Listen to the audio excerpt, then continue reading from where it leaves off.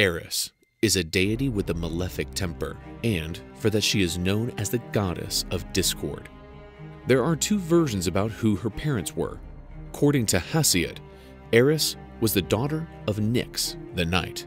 Homer, on the other hand, claims that the goddess was the daughter of the regent couple of the Olympus, Zeus and Hera, and therefore she was the sister of Ares, the god of war, with whom the goddess had an umbilical relationship.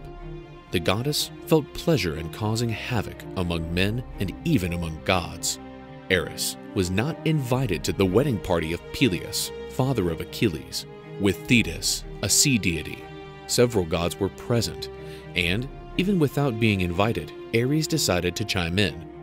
The winged goddess flew over the table where the gods were during the feast and dropped a golden apple with the following inscription for the most beautiful one.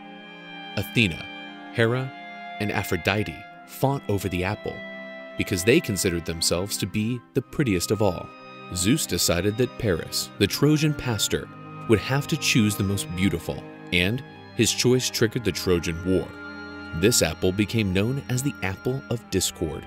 Ares forged a union with the Titan Aether, and with him, she had a malignant offspring.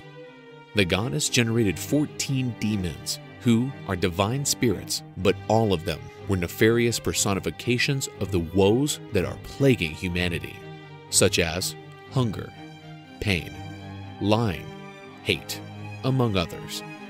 And because of that, Eris was also known as the Mother of Woes. Along with her children, Eris constituted the entourage of Ares. The goddess traveled the world to help his brother, generating discord between nations. This way, Ares could please himself with bloody quarrels. Eris, with her chaotic means, kept wandering around the globe, causing disagreements and clashes.